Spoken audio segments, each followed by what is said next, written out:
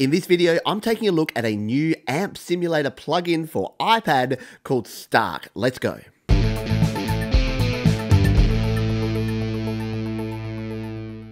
Here we are in GarageBand on my iPad. Now, the Stark Amp Simulator is only available on the iPad at this stage. It's not available for the iPhone. It costs $19.99 US to buy, which is $30.99 here in Australia, and that will vary depending where you are in the world.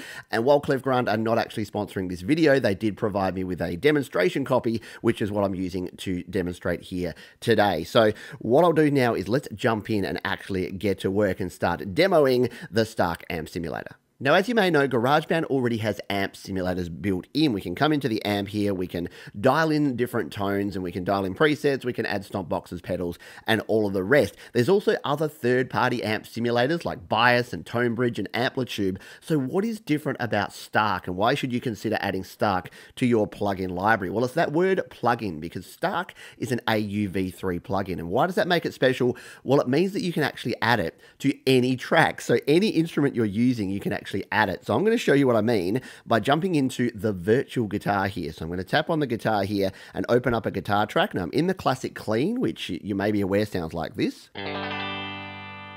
So, you know, it's okay tone, but we don't have a whole lot of control here in GarageBand. So what I'm going to do is I'm going to tap on the mixer icon here in the top left, and then I'm going to tap plugins and EQ.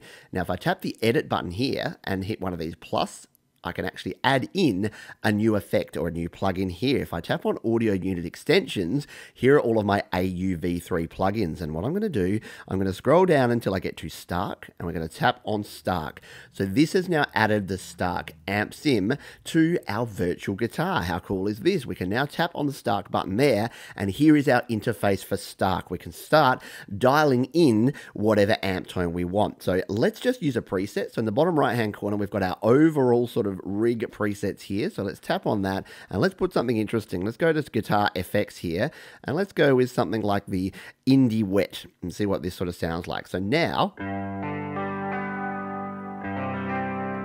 we get a completely different tone. So it has transformed our GarageBand virtual guitar because we've got a bunch of different effects that we can put on here. We can add in different stomp boxes here. Let's go in here and add a flanger to this perhaps.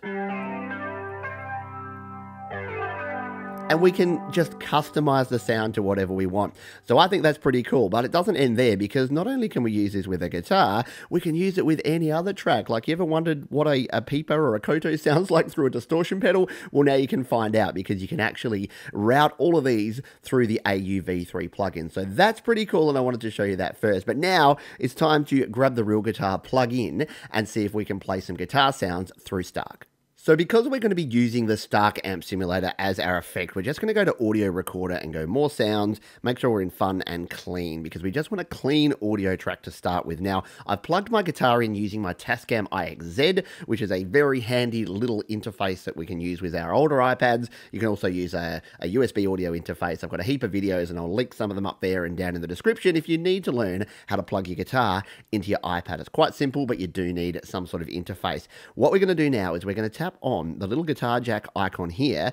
Now, the first thing I like to do is turn my input level down before I hit monitor on, like that, and then dial it back up until we get about the sound that we want there. So we're good to go. What we can now do, this is where it gets very cool. We're going to tap on the mixer icon again. We're going to go to plugins and EQ. We're going to tap the edit button, and now we can add in our Stark Amp Simulator. So let's tap on the plus button there. We're going to go audio unit extensions. We're going to scroll down and we're going to tap on Stark. You can instantly hear that amp style hiss that we get there. That is just part of using an amp simulator. It's going to sound like that. Let's just give it a bit of a play. That's coming through, it's sounding good, and in fact we might need to just turn our... But already out of the box it's sounding super cool there. So now what we can do is we can jump into Stark and we can start playing with these settings. So why don't I take you for a quick tour around the interface here. It's pretty simple, but it's a really effective layout, and then we'll dive in and we'll play with some presets and see what it can do. Now, like our other plugins, to turn it off, we can just press on the blue button here and it's disabled. So I'll just disable it while I take you through a tour of the interface and then we'll turn it back on and have some fun. So what do we have? In the top left corner here, we have our amp control. So we've got our gain knob and we've got our output knob there. We can then select our clean or our overdriven channel by selecting the little switch there. We can then go down to the bottom left here. We've got a boost function and we've got our standard bass, mid and treble EQ as well as a presence selector there. We've then got our preset button, which is right here in the middle. So we can tap on that one and we can dial in a preset of any of the actual amps themselves. So we can just go, yep, we want to go with the British Guitar B1, and then that will change our amp there. Let's explore the bottom left here. This is our amp cabinet. So we can determine how wide the stereo sound is. So if we go all the way to the left here, it's basically going to be like a mono speaker, or we can actually widen it up if you want to have like a big stereo cab sound. We can do that there. And we can actually use this to use some presets as well if we want to actually change those by using the presets. Over to the middle section here, we can select the room size between small, medium and large, and we can select how much decay and how much of the room we want to mix into our sound using those. Once again, we have some presets here if we want to use some preset sounds. In the top right here are our stomp boxes or guitar pedals, whatever you like to call them. So we've got 4 slots here. We just tap the big plus button and we can choose from one of these. So we can tap in here, and if we tap on a flanger, we get a flanger there. We can tap another one, and so we want to then push it through distortion, we can do that. And again, all of our controls, each different pedal will have different controls that we can adjust, and every one we can adjust there. We can tap and drag them.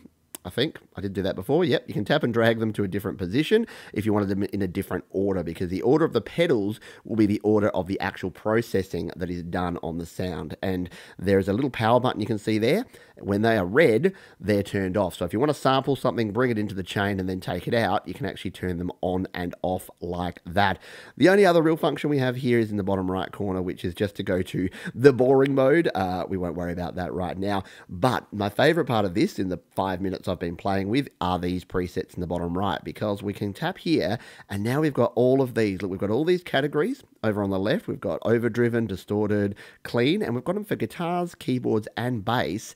And then we can actually tap in here, dial in a preset like that, and it will actually dial in all of that for us. So this one is brought in the American Guitar 2 amp. It's set up all the rest of it for us. If we go to something like Guitar Overload or Distorted, and we go to American Metal, you can see there it's dialed in. It's got a compressor pedal, two distortion pedals, and a booster in there. So that's going to be a pretty epic kind of sound. So there it is. That's the interface, but that's enough talking, right? We need to actually get down to playing and seeing what sort of sounds we get. Now, word of warning, before we turn Stark back on, it's a good idea to come in here and just make sure that we've got this set to something clean, because if we had that to some crazy distorted tone, it's going to feed back and probably blow our ears off, and I'm definitely not talking from recent experience off camera or anything. All right, we're okay. We're going to turn it back on, and there we are. We've just got a regular sound. We're going to go into Stark here now.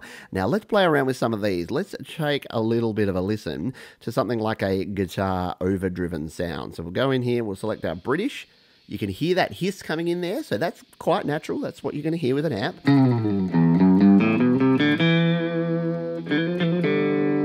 And that sounds pretty darn cool, so I'm a fan of that. All right, let's. I've got Anders here ready to play some drums. So why don't we hit record, and I'll just play a few chords here, and we'll build up a little bit of a track here, shall we?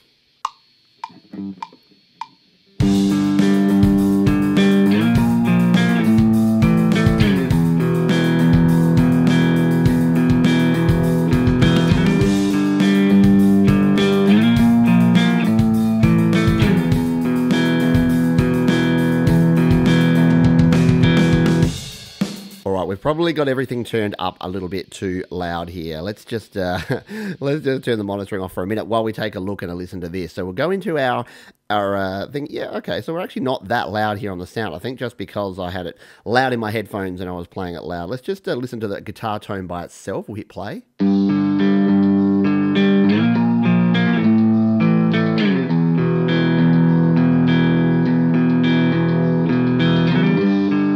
So you can hear there that there's quite a bit of the drums in there behind. Now, this is probably more about the interface that I'm using here. When you're using a guitar interface, then sometimes it's going to pick up some of the other channels coming through. If I was using a USB interface, it probably wouldn't be picking up. And in hindsight, I probably should have done exactly that. But in terms of the guitar tone, I think it's sounding really cool. And obviously, we'll turn Anders down a little bit here so that when we record another guitar, that we won't get him in there as much. So now we can just tap on this and let's just duplicate out this track.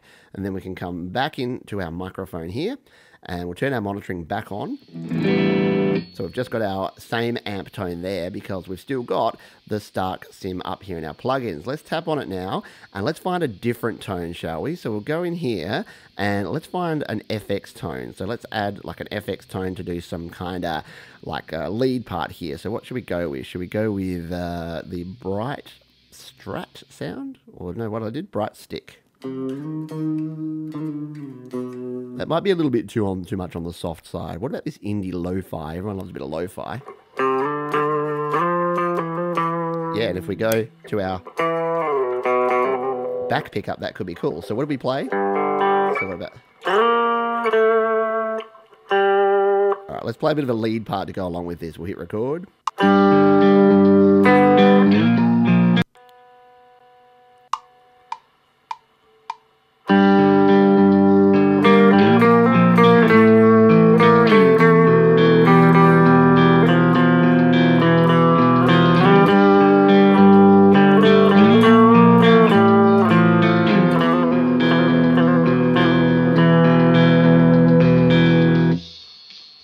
Okay, so yeah, that was a thing at a place. Let's hit the done button there. We'll come back out here. I don't think I have my drums on. I could hear them a little bit in the background, but let's just take a listen to just this track now.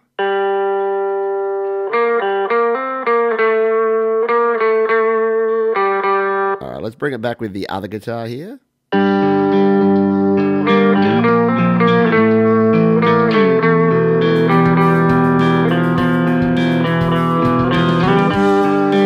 Alright, so yeah, forget the playing and the song selection. I'm really liking these tones. I think these are sounding really, really cool. Alright, so let us duplicate this one now and create another track here. Now, the one thing that I've been playing with, and because I haven't had a heap of time with this, is that whenever I add a distorted tone, so at the moment, we're not in the right spot here. We need to go back. This is the other thing. You need to make sure you're in the microphone itself so that monitoring is on, so it can actually be heard. Now, I'm not going to turn it on here, but I have tried some of the distorted tones before, and the amount of feedback I get is quite insane. So it might just be my guitar and my interface and my inputs and my combo that I've got here, but I won't play those live. What I'll do is I'll record one of the distorted tones because they sound awesome, but that way you won't have to hear the feedback in at the start and that sort of thing. So I'll go away and record that, and then I'll come back and I'll show you what that sounds like. Alright, so we've recorded that sound in here, and as I said, I've got to work out a way around that feedback. If you've got some tips or suggestions, or you've been using Stark, let me know how I can reduce the amount of feedback. But let's just take a listen to my lead part here with the drums that I just played.